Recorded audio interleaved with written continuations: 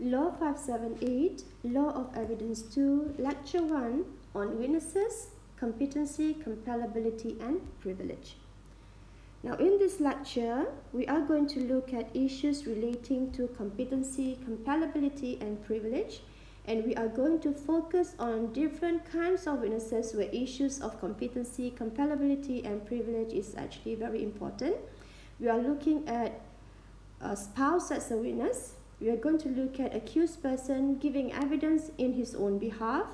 We are going to look at documents relating to affairs of states, witnesses relating to official communication, and witnesses in professional communication. Alright, now when we talk about a witness in the court, we always have to ask a question whether a person competent to testify in the court. Now when we talk about competency to testify, you are basically asking a question: can a person testify in the court? Does he has the ability to testify in the court, or whether he has the capacity to testify in the court?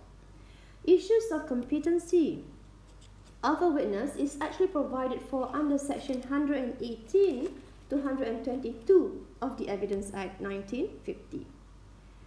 And when a person is competent to testify in the court, the second issue will be, can he be compelled to testify in the court?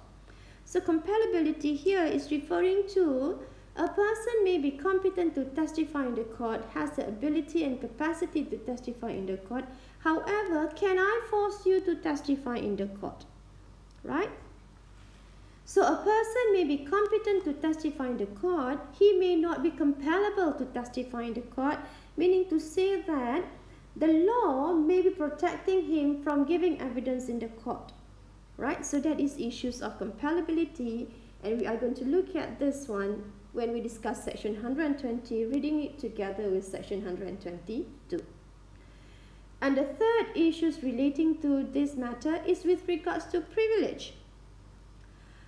Privilege here is concerned with if a person is competent to testify and can be forced to testify in the court, meaning that he is compellable to give evidence in the court, will there be protection given by law to this particular witness giving evidence in the court?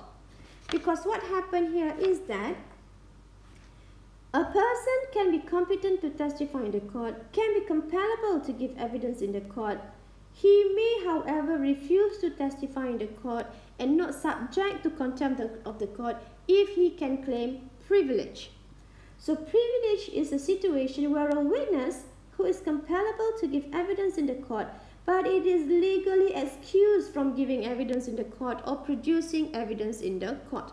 So you regard that person to be a privileged person. So he is privileged to give evidence in the court. The protection is basically provided for by the law. And issues relating to privilege here is actually under section 121 to 132 of the Evidence Act 1950. Now let's look at issues of competency. Right? Under section 118, now let's read section 118. Section 118, who may testify?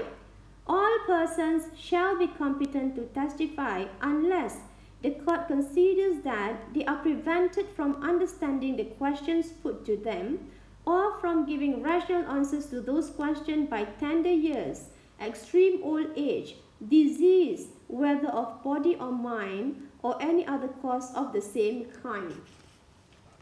Now, this particular provision here basically says that anyone can testify in the court. It doesn't matter who you are basically competent to testify in the court, meaning to say that you can be a witness in the court.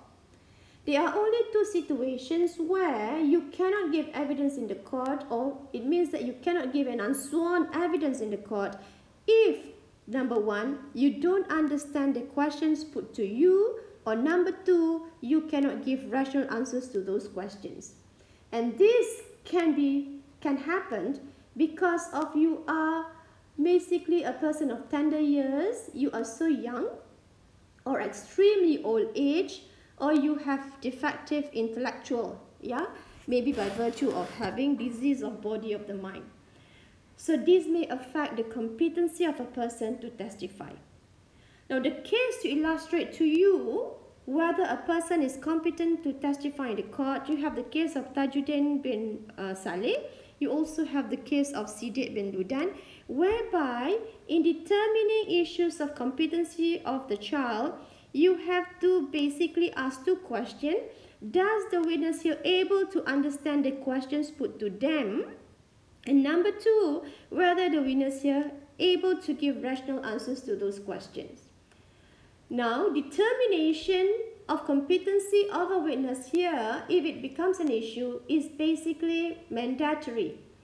A magistrate has to conduct a preliminary examination in determining the competency of a child. And failure to determine competency of the child, of the witness in particular, in preliminary examination may lead to miscarriage of justice, because this failure cannot be curable under section 422 of the Criminal Procedure Code. Now let's look at the case of Siddiq bin Ludan. Yeah, I think this case can illustrate to you important issues relating to competency. Of course, this case gives you examples of a child witness giving evidence in the court. So just now we look at competency. When we talk about competency, you are basically having to comply with section 118 of the Evidence Act. A person has to be competent to testify in the court. Basically, you have to ask the question whether you understand the questions put to you, and number two is that whether you are able to give rational answers to those questions, right? Now, when you talk about a person able to give rational answers to those questions, because basically when you talk about a child witness, we are going to look into child witness later, right? So you have to ask this question because a child here have a special law relating to giving evidence in the court, because there is a presumption under the law is that the child tend to fantasize. Yeah, the child cannot give rational answers. They tend to fantasize because of their young age. Therefore, you have to be very careful when dealing with evidence of a child witness. Now, let's look at what happened in the case of Tajuddin, right? Or you can even have a look at the case of Siddiq bin Ludan, right? The case of Siddiq bin Ludan basically talk about, okay, this person here who is quite elderly, about 50 years old. So this person here basically likes this girl. So you have one witness here who is a 9-year-old girl, right? Right? And this girl here, she has another friends. You have F and T. So you have two persons. So you have the girl here who has a sister named F, who is 10-year-old, and another friend who is 10-year-old. So what they do is that they like to play, and the accused person tend to like these children very much. And he liked G most. So what happened is that one day he decided to bring G to play with her and basically gave some money to F and T for them to leave them alone. So he brought G to his hut at a rubber plantation where he raped her, right? So she was raped. Remember, this case happens quite a long while ago. So this is a very innocent girl who don't know what does it mean by rape, who doesn't know what does it mean by rape. So basically, she has been raped in the hut, right? And she was asked by the accused person here not to tell anyone relating to what happened to her. And then he may have given her some money and she kept quiet, all right? 2 days later, the same incident happened. And maybe a week later, the same incident happened. And the friends here was curious. Yeah, the friends here, F and T, were curious as to why is the accused person always want to bring G here and play alone with her in the hut at the rubber plantation, right? So one day, when the accused person asked G to come and play with him, the friends of G, that is F and T here, basically followed them quietly from behind and were secretly watching them from the holes of the hut. And they basically saw that this girl has been raped. And of course, as I told you earlier, this girl didn't know that it was raped. Yeah. So when the incident happened, G now started to feel unwell. So she is now getting depressed, and the school, the teacher basically observed her change of behavior. And eventually the mother also started to feel something is not right to the girl and inquire what happened. Basically, eventually she told the mother of the fact that she has, this man, accused person here, has been doing very odd things to her, and the mother knew that it was raped. So what happened here is that she was sent to see a doctor, where the doctor examined her. So first of all, the doctor basically inquired from her what actually happened, and she basically tells stories as to what this man did to her, and the doctor examined her, and the examination revealed that she has been raped. So now the accused person here is being charged for rape of this girl G. The evidence that you are concerned with here is the evidence of G, who is now giving evidence in the court. So the issue here, can she give evidence in the court or not? So you're talking about the witnesses that the prosecutor wished to bring is evidence is G, F, and T, which are all child witnesses. So when the issues come into picture, so when the prosecutor wishing to call G, F, and T, first of all, the magistrate here has to determine in a preliminary examination whether G, F, and T here are competent to testify in the court. Yeah, whether they are competent to testify in the court. So what happened during preliminary examination, the court has to inquire maybe in an informal way so as not to scare these witnesses, these child witnesses, to see whether they basically understand the questions put to them. Yeah, whether they can understand the questions put to them and whether they can give rational answers to those questions. Yeah, whether they can give rational answers to those questions. And when you talk about evidence of a child here, right, a child here can give two kinds of evidence. The child basically can give sworn evidence and unsworn evidence. Right? Now, if the child understands the questions put to them and able to give rational answers to those questions, the child can give a sworn evidence if she understands what is the meaning and implication of an oath. So basically, when you talk about an oath, you are basically taking an oath based on maybe some sacred document. So because if you understand the meaning of an oath, it means that you know the effect of if you lie in court. Basically, you will be subject to perjury. Now, if you don't understand what is the meaning of an oath, so you have this girl who is 9 and 10 years old, she may have been exposed to the fact that you must not lie in the court. There's a moral obligation that you may not lie in court. So if the child basically understands what does it mean by the duty to tell the truth, so she knows that she must not lie. So as a child, we always embed in children not to tell lies. So basically, she knows there's a duty that she must not lie. If there's a duty to tell the truth, she can give unsworn evidence because she don't know what does it mean by an oath. So if a child does not understand the meaning and implication of an oath, but she understands the duty to tell the truth, she can still give evidence in the court, but the kind of evidence that she'll give is actually an unsworn evidence. If a child able to understand the question, able to give rational answers to those questions, and she understands the duty to tell the truth in the sense that she understands what is the implication of an oath, she will be giving a sworn evidence, right?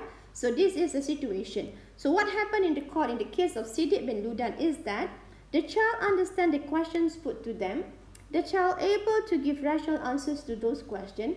But because she was 9 and 10 years old, they were 9 and 10 years old, she does not understand what does it mean by an oath, but she understood that there was a duty to tell the truth. And in those cases, in the case of Siddiq bin Ludan and even the case of Tajuddin, what happened was that she was allowed to give sworn evidence. So what happened in the case of Tajuddin is that a proper preliminary examination was conducted, and the magistrate found that the children can give unsworn evidence upon understanding the questions put to them and able to give rational answers to those questions. So preliminary examination was conducted in Siddiq bin Ludan, and the child was allowed to give unsworn evidence in the court. However, in the case of Tajuddin bin Saleh, similar facts. You have a man here, an accused person, sexually assaulted a girl behind a library, in school. So what happened here is that the judge, the magistrate in the case of Tajuddin did not conduct any preliminary examination to determine the competency of the child. So this case basically gives you an authority that upon appeal, because basically there was a conviction by the magistrate, and upon appeal, the accused person argues that the magistrate did not do any preliminary examination. Therefore, competency of this particular child here was not determined by the magistrate. So on appeal, the court held that failure of the magistrate to conduct a preliminary examination in determining competency of this particular child was regarded as miscarriage of justice and cannot be cured under section 422. Right? So you get that? So when you talk about a child giving evidence in the court or a witness giving evidence in the court, you always have to ask two questions. Does the person able to understand the questions put to them, and whether the person can give rational answers to those questions? So this is actually to determine the competency of the child. Okay. Now let's look at another provisions relating to competency of a child. Competency of a witness. We have it under section 119 of the Evidence Act, whereby section 119 here is dealing with dumb witnesses. Subsection 1, a witness who is unable to speak may give evidence in any other manner in which he can make it intelligible, as for example by writing or by signs, but the writing must be written and the signs must be made in open court. Now section 919 here is providing you with a dumb witness, a witness who unable to speak due to a physical incapacity. So the law under section 190 says that even a dumb witness are competent witness to testify. So the way he testify or he or she testify will be by way of writing it in a piece of paper. It can also be by sign language, and this has to be done in an open court. Right? So the case of Charcoal against public prosecutor here, basically talking about a dumb witnesses, and a dumb witness here can testify in the court as long as you can ask the question positively what is addressed under section 118. So you have a dumb witness here who are able to understand the questions put to them and are able to give rational answers to those questions. Then this particular dumb witness can also testify in the court. Alright, so that is actually under section 190 relating to dumb witnesses. Another provision that talk about competency is basically section 120 subsection 1 and 2 and 3 of the Evidence Act. Now let's look at section 120 here. So this provision also is a special provision providing for spouse witnesses, competency of a spouse to give evidence in the court. Now let's look at section 120. 120 relating to spouse witnesses. Subsection 1, in a civil proceeding, the parties to the suit and the husband or wife of any party to the suit shall be competent witness. Subsection 2, in criminal proceeding against any person, the husband or wife of that person respectively shall be a competent witness. So under section 120, subsection 1 and subsection 2 provides that if you have a husband and wife, right? So you have, so under section 120, you are talking about spouse witnesses. You have in civil proceeding, you also have it in criminal proceeding. So if you have a third party here is suing the husband, the wife can be competent witness to give evidence in the court against or in favor of the husband in a civil proceeding. So the wife is basically competent witness to testify. And in a civil proceeding between husband and the wife, they are competent witness against each other. Now what does it mean? For example, you have a civil case between husband and wife, the matters relating to the custody of a child. So the wife and husband here can give evidence against each other in the civil proceedings. So because they are competent to give evidence against each other. So that is actually what happened in civil proceeding. In criminal proceeding, if you look at section 120 subsection 2, in criminal proceedings against any person, the husband or wife of that person respectively shall be a competent witness. So it means that if you have a criminal proceedings against a third party, so you have a third party here, maybe on behalf, so you have the prosecutor here, you have a third party here being the one that is unrelated to the husband and wife. So you have the accused person who is the husband, right? A witness here can give evidence in the court against the husband for an action taken by a third party. Or you may have the husband here, so you have the husband and wife here. So you have the wife here, maybe through prosecutor, is seeking action against the husband in criminal cases. Maybe you have a domestic violence case. The wife here can give evidence against the husband. So it means that husband and wife, they are competent to give evidence against each other in either third-party proceedings against them or in their proceedings against each other in both civil and criminal proceedings. So they are basically competent witness. They can testify. Remember, as long as you satisfy the test in Tajudin, you are able to understand the question put to you. You are able to give rational answers to those questions. Right? So when you're talking about evidence of a wife here, a spouse can give evidence in the court. However, when we talk about the competency of a spouse to give evidence in the court, the evidence given by the husband or the wife under section 120 here is subject to the provision under section 122.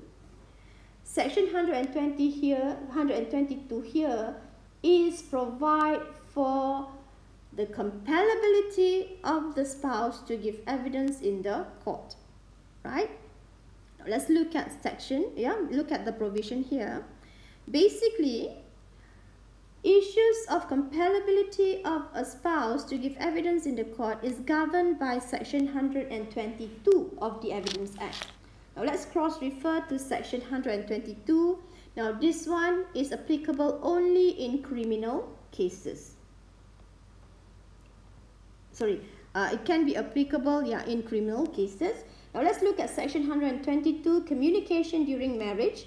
No person who is or has been married shall be compelled to disclose any communication made to him during marriage by any person to whom he is or has been married, or shall be permitted to disclose any such communication unless the person who made it or his representative in interest consents, except in suit between married persons or proceedings in which other married person is prosecuted for any crime committed against the other.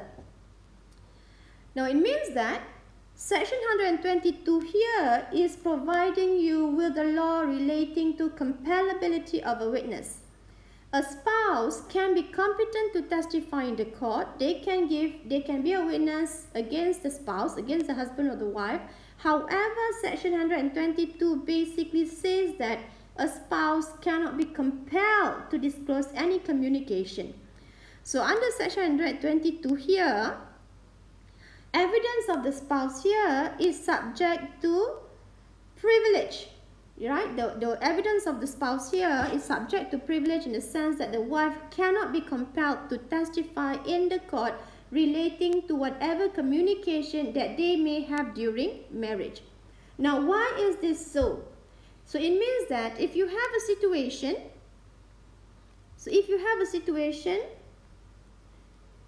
of a husband and wife here, so you have here a situation where the husband here is committing a crime against V. So the prosecutor here is taking action against the husband for committing a crime, so perhaps under assault.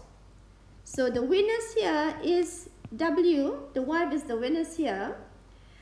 The wife is a competent witness to testify in the court under Section 120. However, the wife may not be compelled to give evidence in the court as to what transpired between them. So whatever communication that they may have, the wife here cannot be compelled to testify in the court. She may refuse to say what the husband said to her. So that is what it meant by compellability.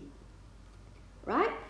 So the wife is basically cannot be compelled to testify with regards to any communication made during marriage. Right? Now, why is this law like this? Why is the law according this special position on the spouse from giving evidence in the court? Right?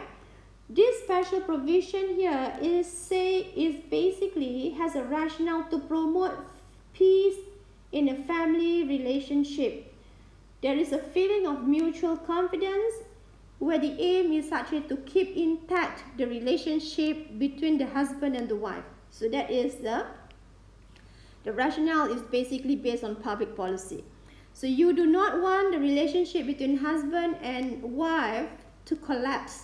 So to keep intact the relationship between husband and wife, whatever communication that they may have between each other are supposed to be privileged. The wife or husband cannot be forced to say, to disclose whatever they say in the court. So that is actually the rationale as to why this privileged communication is provided for to the wife or the husband, or to the spouse. Yeah, basically that is the position. Now when you look at Section 122 back here, okay, now under Section 120, just now we say that husband and wife are competent witness. They can testify against each other. However, Section 122 says that the husband and wife here cannot be compelled. They cannot be compelled to disclose any communication made to him during marriage. And basically, what are the elements that you have to prove for the privilege or for the privilege to be accorded to the spouse, right? So let's look at the elements of Section 122, which provides you with the protection which allow for the wife to obtain the privilege. So number one, the communication must be made during marriage. Yeah, the communication must be made during marriage. Now, we have to, okay, that will be number one. Number two, let's look at the provision here of the Evidence Act. The privilege can only be accorded to the spouse if he is referring to the communication made to them. Yeah, communication made to the spouse, who is actually the witness. So number one, the communication has to be made during marriage. And number two, the privilege can only be accorded if it is a communication made by the spouse to the witness spouse. So you have that situation. And the third one will be the privilege will remain. Yeah, the privilege will remain even after the death of the parties or even after the parties have been divorced. So the communication, whatever transpired during marriage here, will stay even though after one has died or even after they have been divorced. So that is the situation. Now let's look at these elements one by one. Right, so you have here section 122. Number 1, you're talking about the communication has to be during marriage. So the first element that you got to do here is, what does it mean by the communication? Because section 122 seems to emphasize that no person shall be compelled to disclose any communication made to him during marriage. Now when you talk about communication, communication here is referring to the spoken words. You are talking about the spoken words or written words. Spoken words, sorry. I'm talking about the spoken words. You're talking about, say for example, you have a situation here, A assaulted V. A went home and saw the wife. So the wife basically look at the condition of the husband, suspect something is not right. So the wife inquired from the husband, what happened to you? So A said that I have been violent on V, I have assaulted him. Not only that, I gave him a big, have used some kind of weapon and assaulted V. So A here is making a statement to the wife as to what happened on that particular day where he attacked V. So here, for it to fall, for the privilege, now what happened here is that the wife here is called as a witness to testify in the court. You have the prosecution here taking an action for attacking the victim here. So the prosecutor wished to call the wife as a prosecution witness. Privilege under section 122 is that the wife cannot testify in the court as to what A said to him. So when you talk about communication here, you are talking about the spoken word. So the husband here may say to the wife that I have basically used some kind of weapon to attack V. That particular statement is actually privileged under section 122 because it refers to the spoken words. Yeah. Now, as a general rule, you're talking about the spoken words. So it means that action is not privilege. So if the wife saw the husband coming home with blood on the hand and saw him going to the bathroom and wash the hands, right? So the observation made by the wife here basically does not fall under communication, right? Because section 122 only refers to the communication made by the accused person husband to the wife. So if the wife observed, right, the conduct of the husband, the action of the husband coming back home with the hands contain stains of blood and wash it, the observation of the wife here does not reflect communication under section 122 of the Evidence Act. So it has to refer to the spoken word. Actions are not communication in terms of words. Yeah, right. However, the case of Paldas Aramugam, right? Now what happened in this case is that, so the offense is actually possession of firearm. The wife basically saw the husband holding the firearm, right? So when the husband came home, there has been communication and actions between the husband and the wife. So what happened here is that while the husband making an explanation, he also has accompanied that with the action. So in that case, the court says that spoken word plus action can be regarded as communication.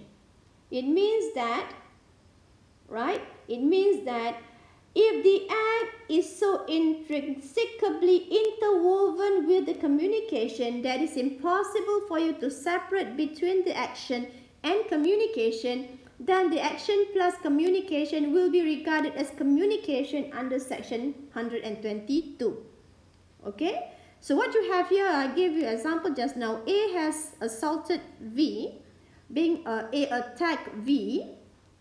The wife came home, the husband saw the husband's hands stained with blood, and while the husband was actually, so the husband here is explaining the wife as to the attack. So the husband basically making an explanation not only by spoken word but also with actions, right? So he is basically showing an action as to how he attacked. So you have here the statement made by the husband here to the wife is interwoven in the sense that the action plus word are so inextricably interwoven that it cannot be separated. Because the husband was telling stories, it is added up with his action. So in that case, the court says that this is a privileged communication. So this is communication under section 122.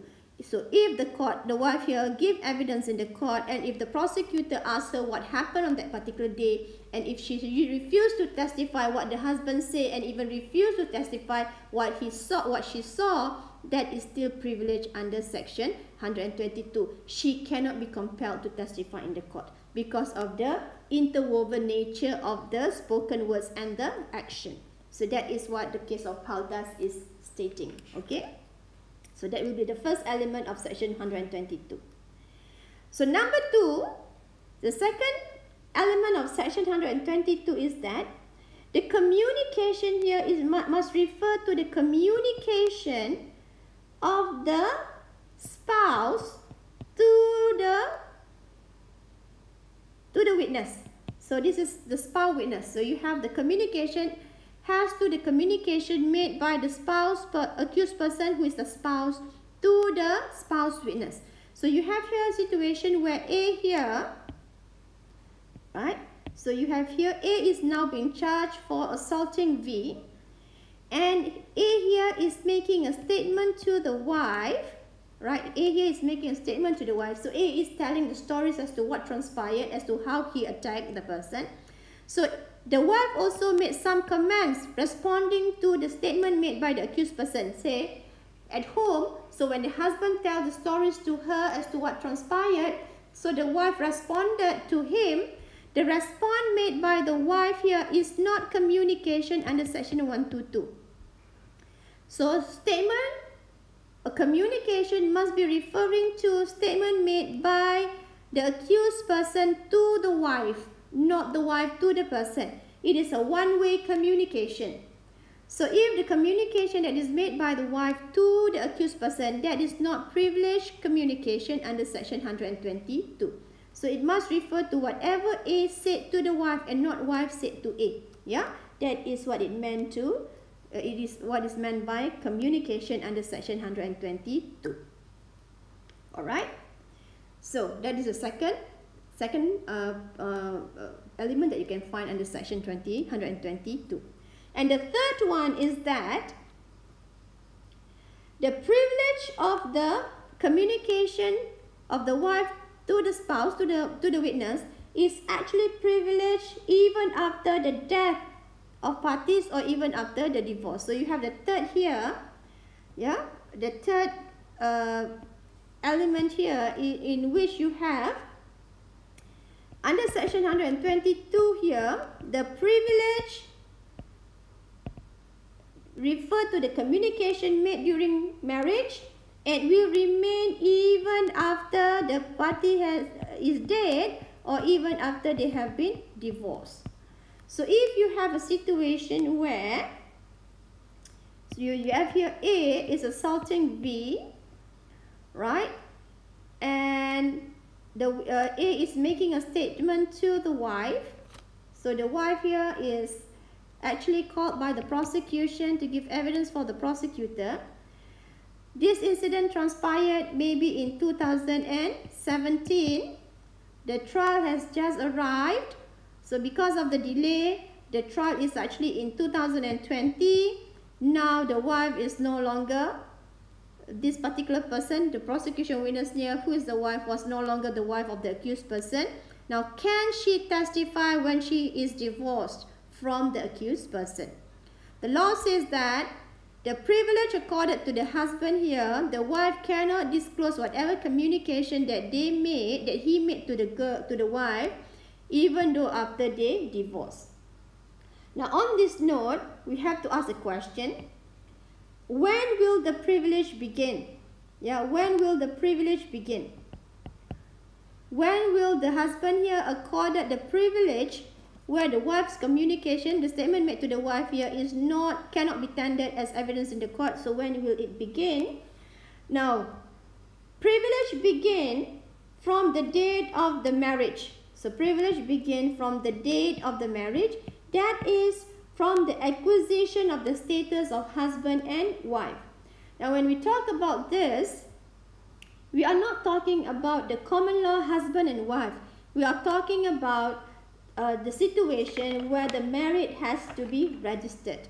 So it is a registered marriage. So the privilege begins when they register their marriage to the relevant authority.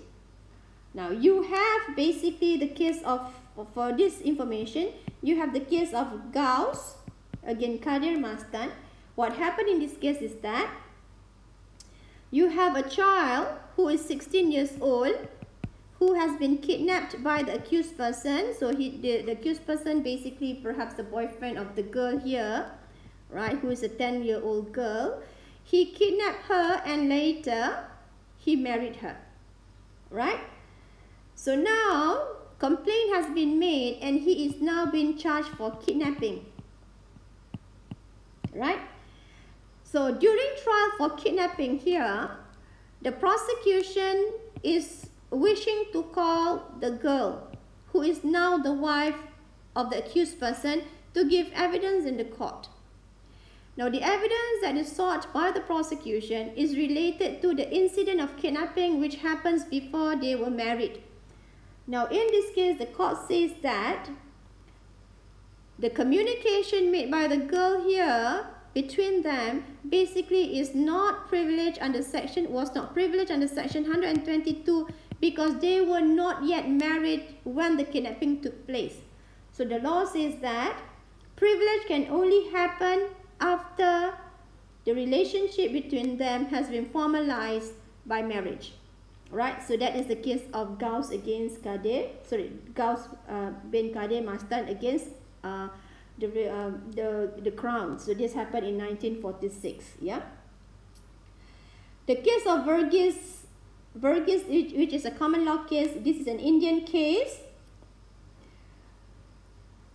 So the status can only be accorded, the shield can only be protected, the communication will only be privileged only after the status of the husband and wife been confirmed. So it has to be upon registration of their marriage. So that will be one issue. That is the when will the privilege accorded. Now number two, so that will be number one. Number two will be, when will be the privilege lost? Yeah, when will be the privilege lost or last? Basically what happened here is that, okay, you have this in the case of Ibrahim Awang Mat. The court says that the privilege will continue even after termination of marriage. So you have this in the case of Nawab Howlander. You also have this in the case of Ibrahim Awang. So it means that even after the wife and husband has been divorced, the communication made to them will remain to be privileged. So if the incident of assault or incident of crime happened when they were subsistingly still in marriage, so whatever transpired between them, especially the communication made by the accused person to the wife, will be protected by privilege under section 122, right? So that is the position under section 122, right? So it has to be number one. Just now we discussed section number 22. There must be communication. Communication can be inclusive of actions, because if they are interwovenly together, yeah, actions plus communication are so interwoven together you cannot separate it, then action plus communication can be regarded as communication under section 122. And number 2, you're referring to the communication made by the accused person to the witness, spouse witness. And number 3, the communication must happen during marriage. Now let's look at section 122 again. Now there is an exception there. So, except in suit between married persons or proceedings in which other married person is prosecuted for any crime committed against each other. Now basically you have under section 122 here, communication between husband and wife are supposed to be privileged. Yeah, and the wife can give evidence. The wife cannot be compelled to give evidence relating to whatever the husband said to him in the court, except when they are having a suit against each other. So you have a situation here where the wife have been assaulted by the husband. So this is a domestic violence case. So the wife make a complaint to the police, and an action for domestic violence was taken by the prosecutor against the husband. So the wife here is going to be a witness in this situation. Now in this situation, if you refer to the exception to section 122 here, the communication made by the husband to the wife is not privileged. Yeah, it's no longer privileged because you are talking about the action against each other. Alright? Okay. Having said that, there will be instances where the privilege between the husband and wife be waived. So section 122 provides you with a situation where you cannot rely on section 122. Just now what I discussed with you will be the situation where you can rely on the privilege communication, but these will be instances where the privilege under section 122 will not be relied on. That is when there is no legal marriage. So you have a common law husband and wife situation. Common law husband and wife, you are staying together with that particular person, then you are not to be regarded as legally married. Privilege will not going to be accorded in this situation. Number 2, they will not going to be privileged where the spouse give consent. When you talk about consent here, it has to be a positive or express consent given by the spouse, right, to disclose the communication, right? There must be a positive consent or express consent given by the spouse to disclose the communication. This one, you have this in the case of Gimbu Singkalim, yeah, in 1956. Now what happened here is that the accused person has been charged for the murder of the father-in-law, and the wife here was asked to give evidence in the court, but the wife refused and claimed privilege. And here, of course, the general rule here, the wife is not compelled to give evidence in the court because it is protected for by privilege. But the court proceed on to say that if the husband here is giving, okay, this is a situation where you are talking about a criminal case. So this is, okay, sorry, I made an error here. So this is where we are talking about the last part, where the evidence of the spouse here cannot be used on privilege because you're talking about criminal cases, right? So we just take it out a little bit here. Basically, when we talk about spouse can give evidence in the court, privilege is not accorded to this particular spouse if the spouse gives positive consent for any communication made to him during marriage. So basically, you have a situation where the spouse consented to the wife disclosing the information, right? The third situation in which there can be a waiver is where you have a situation where evidence, okay, where you're talking about criminal prosecution. If you talk about criminal prosecution, basically, a wife here, the spouse here, can give evidence in the court in criminal prosecution. This is provided for in the case of PP against Abdul Majid. Yeah, PP against Abdul Majid. Now, what happened here is that the law will not going to allow protection given by the accused person.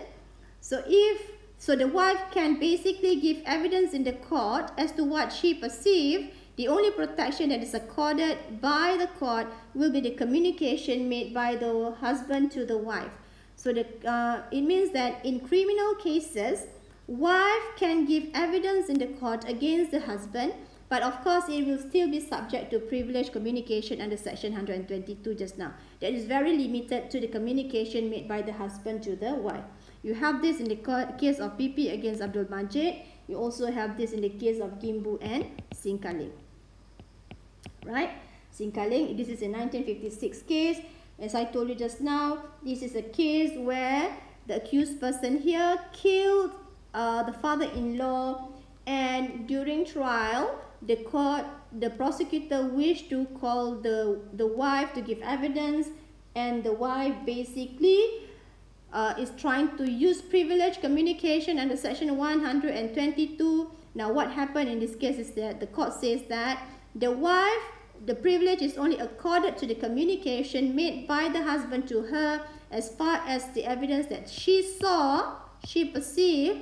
This is not subject to privilege. So she can be compelled to testify in the court as to what she saw, of the fact that maybe she saw the husband was covering with blood and whatnot. So that is an evidence that can be tendered. So in criminal prosecution, basically, a wife can give evidence against the husband. The only protection is that the one provided for by the provision under section 122, that is communication made during marriage. Alright, so this will be what we have discussed just now. So we look at evidence relating to spouse. The wife can testify, the spouse can give evidence against the husband. It is accorded with privilege. So these are the elements of privilege that we have discussed. So basically, situation where it can be waived. Just now we have discussed about a few situations where the privilege can be waived. Alright, so this one will end the discussion on spouse witness. We will continue in the next lecture on competency of an accused person giving evidence in his own behalf.